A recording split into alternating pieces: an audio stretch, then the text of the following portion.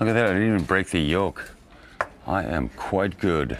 Scott Marr cooking eggs and living life, something his family and doctors at Methodist Hospital didn't think was possible just weeks ago. He wasn't responding to anything, any commands, reflexes, nothing. December 12th, Marr was found in his home unresponsive, rushed to the hospital with a life-threatening stroke. We were worried that in his case, this was not a reversible process and that it was going to proceed to brain death. With Marr hooked up to a ventilator and minimal brain activity, his children facing a harsh reality. We all said our goodbyes before he was extubated because we weren't sure what to expect. But he kept breathing on his own. He had always said, I never want you to see me lying in a hospital bed, lying in a nursing home.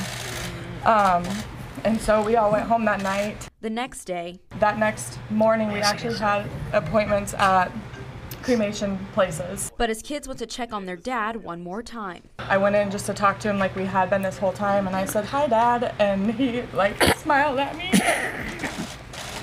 And I literally thought I was dreaming. It was the craziest moment ever. Turns out Marr suffered a rare condition called Press syndrome, commonly caused by high blood pressure. It presents and it looks like a massive brainstem stroke. I don't want to make this a hugely religious thing, but I'll tell you what, it was pretty much of a miracle. And now at Methodist, Marr is known as the Miracle Man, but he says it couldn't have happened without his kids. You guys saved my life. You did. You saved my life. And no one can ask for more than that from their children.